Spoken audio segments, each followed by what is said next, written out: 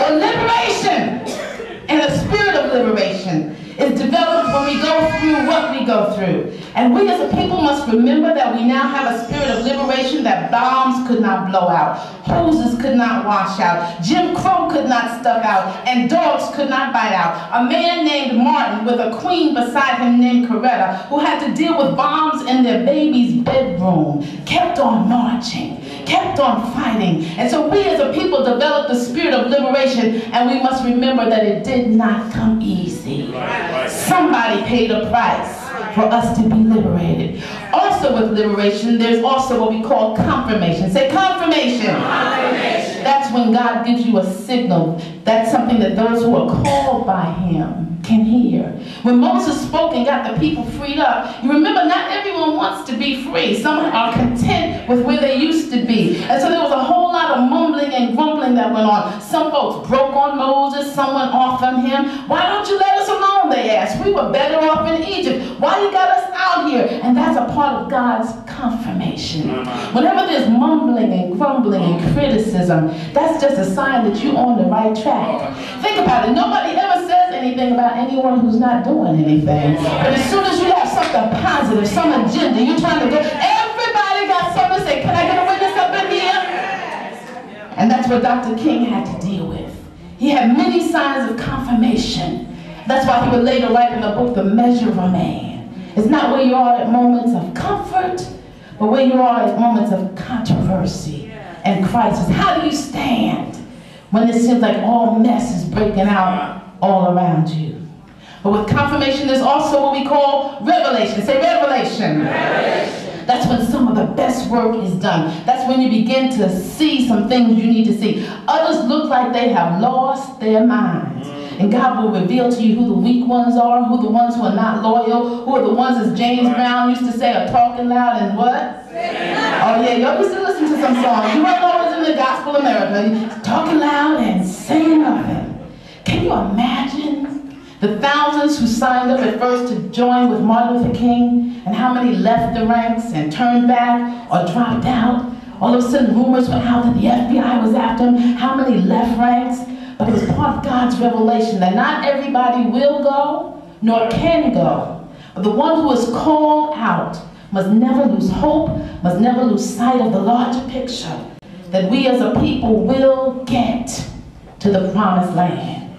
And so after remembrance, it's time to act. Do not stay in the past too long. It connects us, but it also affects us. Moses, don't come crying to me. The front line is not for wimps, but it's for warriors. I want you to turn and ask somebody beside you, are you a wimp or are you a warrior?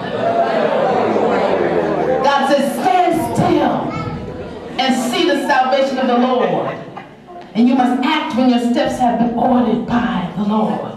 God said to Moses, tell the people to go forward. Yes, there's a Red Sea in front of them, and there's wilderness all around them, and it seems like they're between a rock and a hard place, but tell them it's time to act. They must move, and they must go forward. And that's right where we are today. Sometimes it seems like the strides that have been made are vanishing. But God is still whispering, as Aretha Franklin used to say, sacred secrets in our ears, and reminding us that Martin Luther King Jr. did his part, Coretta Scott King Jr. did her part, and God has done God's part, but we must do our part.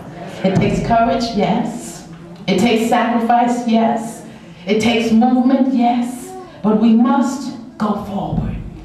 How do we go? We first must go forward with the confidence that God is with us.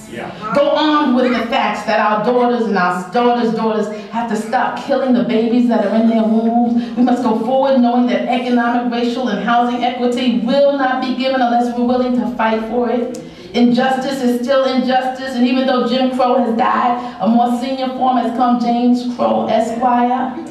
But if we do not act, who will take us forward? And so when Moses and the people of God got to the other side of the Red Sea, after the liberation and the revelation and the confirmation, they had cause for celebration. Say celebration. Celebration. I had the privilege of going to South Africa at the end of my White House fellowship, where I met Ava Ryan. At the end of 93, 94, Nelson Mandela had just become president. I could not march with Martin. I remembered it, but I was not an adult. So I said, if I could just be with Nelson Mandela, this will be a highlight of my life.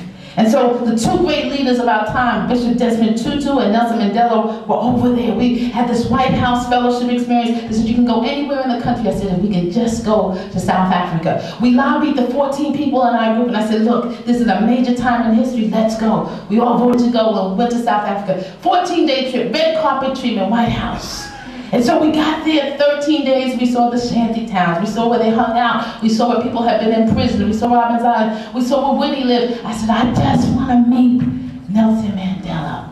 It was day number 14. We were getting ready to go to the airport. They said, I think Mandela's going to be in an auditorium before we get to the airport. Everybody put your luggage on board and let's get on the bus. Guess who was the first one on the bus? Yeah, I was the first one. I said, just a chance to see Nelson Mandela. Now here on this side of the shores, people are kind of low-key about dancing, but in Africa, they dance for everything.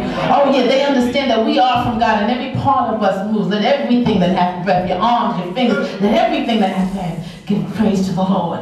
And so we went into this auditorium about the size of this Pratt auditorium. And we got there and we were sitting in our seats like you were sitting in your seats, waiting with anticipation for whatever was going to happen. On the stage was this wonderful African choir. The sisters were dressed in their wonderful dresses and their heads were wrapped in gay lace that matched the prints of their dresses. And as they sang, they began to move. Beside them were the brothers. They had their boobas on. All the brothers were looking strong, but they too were not ashamed of who they were, and they began to move with the sisters. And so here we had this African choir doing this dance called the Toy Toy.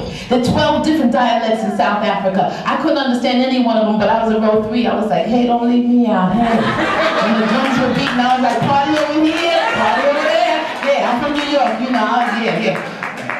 So they called out from stage right, Nelson Mandela, the president. He tried to stand really erect by his British influence, but then the music got to him. He said, hey, Sika-lele, Sika-lele. I said, Sika-lele, Mr. President, yeah. Then they called out Bishop Desmond Tutu stage left. I said, I know the bishop's not going to dance. No, they don't dance in the church. He said, hey, don't leave me out. You know, he's kind of short, you know. He did no break dance with his and did a twirl. So we had the choir and the president and the bishop all doing this dance called the Toy Toy. Why were they doing it? Because it was their celebration dance. It was their freedom dance. Their bodies were expressing what their spirits were feeling.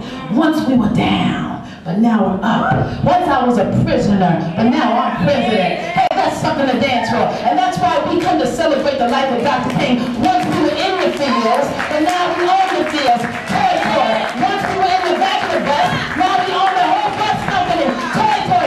This is the day the Lord has made, and everybody has something to rejoice and be glad in it. We thank God for the life of Dr. Martin Luther King. We thank God for the life of Coretta Scott King. We thank God that he sent a man to make a difference. But the question is, what difference will your life make? Let every day count. Don't just count the days, but count what you want to do with the day the Lord has placed in your hand. Make a difference. We are strengthened by our struggles. Amen.